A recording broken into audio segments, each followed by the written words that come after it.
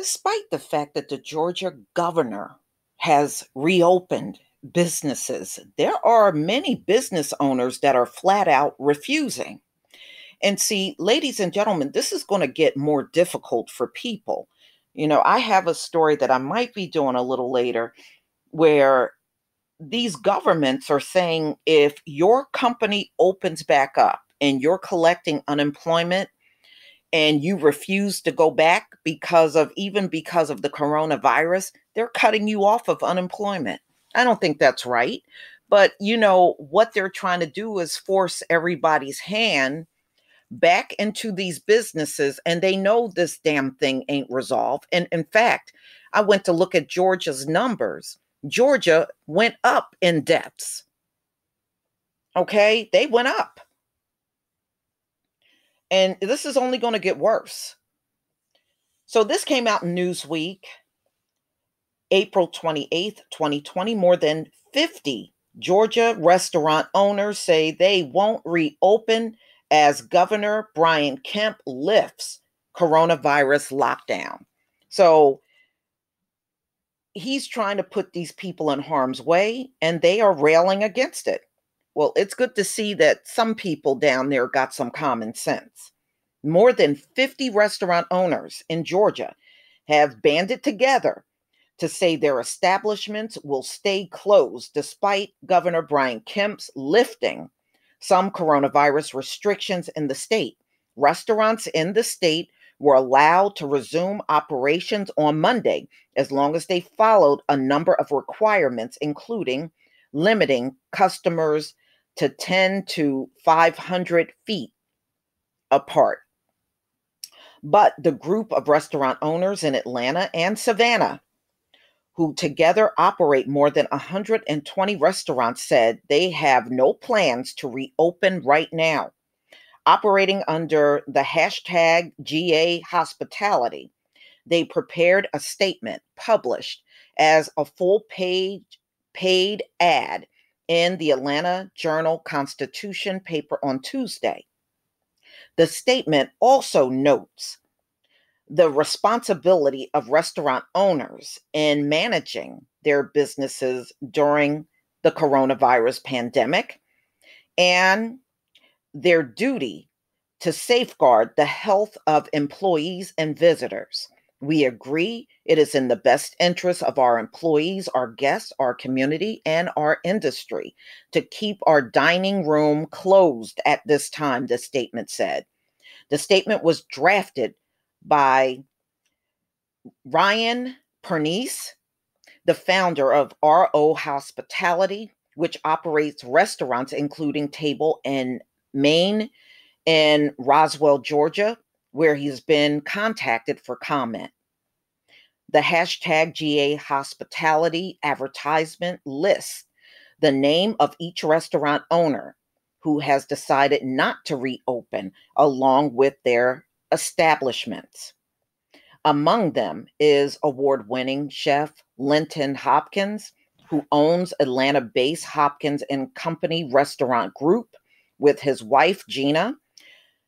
The company restaurant includes Holman's and Finch, Public House, Hops Chicken, C.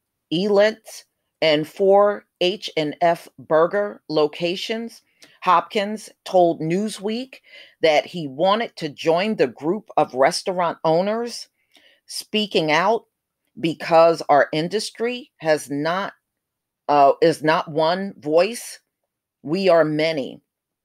Our group idea and needs are different than others, and there is room for every voice in this dialogue, and we wanted our voice to be heard, Hopkins said.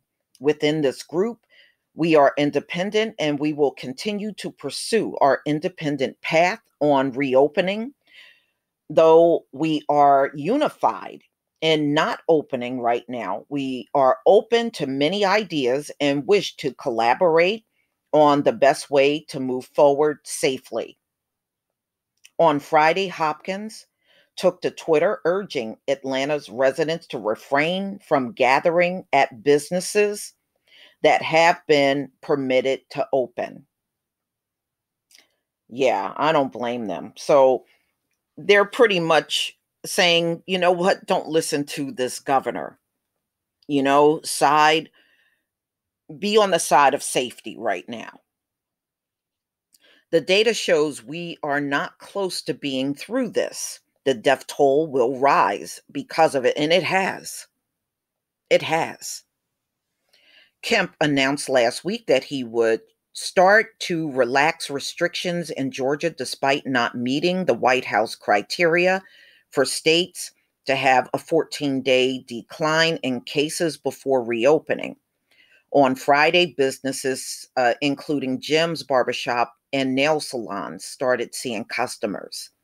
His decision to start reopening businesses was initially supported by Donald Trump. Yes, it was. And he done flip-flop all over the place with this one.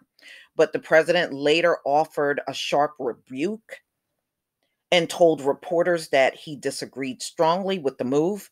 Georgia has more than 24,000 confirmed cases of COVID-19, the disease caused by the novel coronavirus, and at least 1,000 deaths, according to the latest figures from the Georgia Department of Public Health.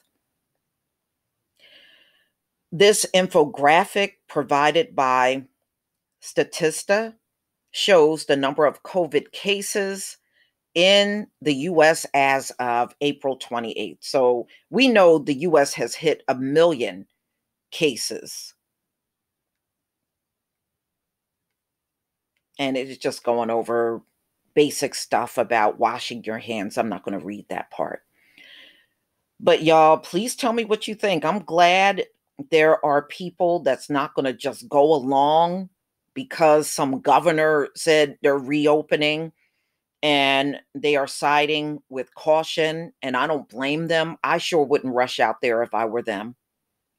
And ladies and gentlemen, in my state, they are picketing up in Trenton, New Jersey, where the governor is, to open up the state. And it's been bad in New Jersey. Central and northern New Jersey, they're bad. The southern part has, been very slow in catching up to the north, but there are cases all around us down here. But this country is not ready to reopen. This is way too soon. You barely got past a month. But see, a hard head can only learn by experience. So let them go out there. They're going to have to close all this mess back down again. And I'm laughing at how they keep talking about the second wave. You haven't even gotten through the first one yet.